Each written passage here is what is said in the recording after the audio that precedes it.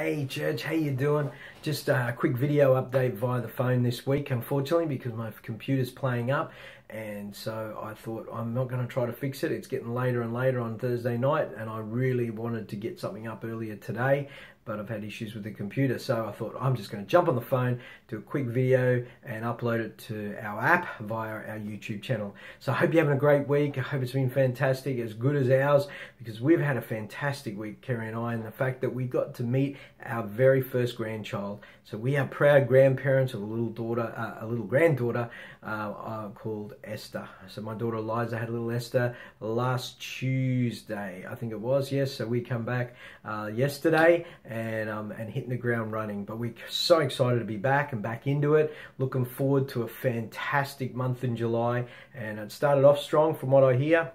Pastor Martin did a fantastic job launching our Seeds of Change series, and so we're looking forward to really building on that. So don't miss this weekend. It's going to be great as we play around with the purpose of God planting seed in our heart to produce change that is permanent, that is revolutionary, and that will bring fruit not only in your life but those around you. So come along, expectant, bring your notebook and pen. It's going to be great, and let's go on a journey in the rest of this month about planting seeds of change.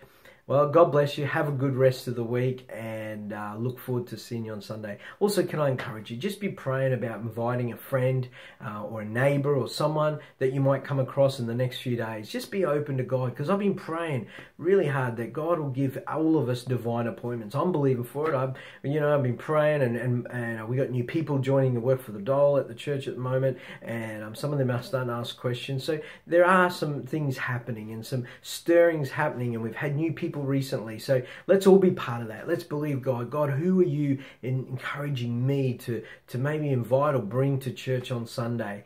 Because God might want to change their life.